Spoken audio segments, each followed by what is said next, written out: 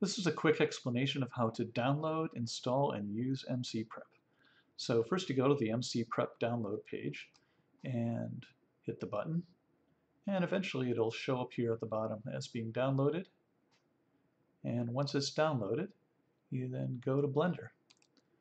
And in Blender what you do is go to Preferences, Add-ons, and then you go Install. And you can see I put up here the Downloads directory. You just click that zip and you say Install, and it'll think about it for a few seconds, and eventually it'll come up, and if you put it, well, MCprep gets put in there and shows you that it's been installed, and you click that to enable it, and you can remove it if you want to with this guy, but about the only thing you might want to change here is to do Mineways. That just allows you to quickly bring up Mineways within Blender, but it's not necessary.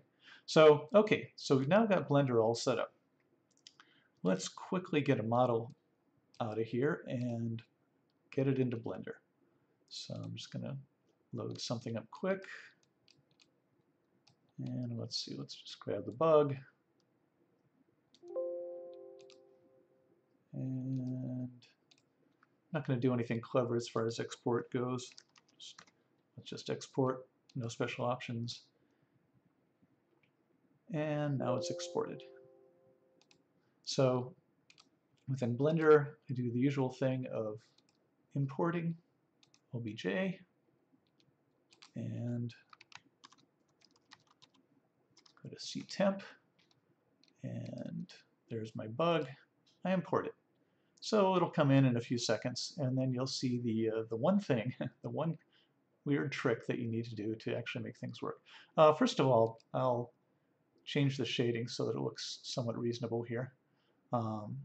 So that there, now all the stuff's read in. Let's add a light just because it looks pretty dim. Okay, so now we've got sort of a reasonable scene here. But you can see if you zoom in here, you've got these torches that are not looking so good, and there's something going on with the plants here.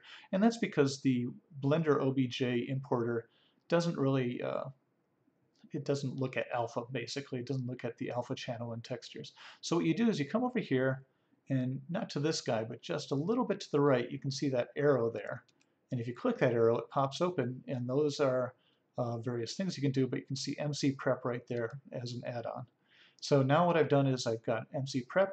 What I also have to do is click my model. So I've now selected everything by clicking this thing, and then all I do is hit Prep Materials. There's a bunch of options here. Just say OK, you'll be happy. And once you do that, and once it's done doing its job, you'll eventually see it's now sort of recalculating stuff. And now you can see that, yes, things look great. You know, you have these flowers are now flowers. They don't have those big black things around them. And the torches are all fine, and so on and so forth. And you're done. That's all you need to know. And that's the end of this video.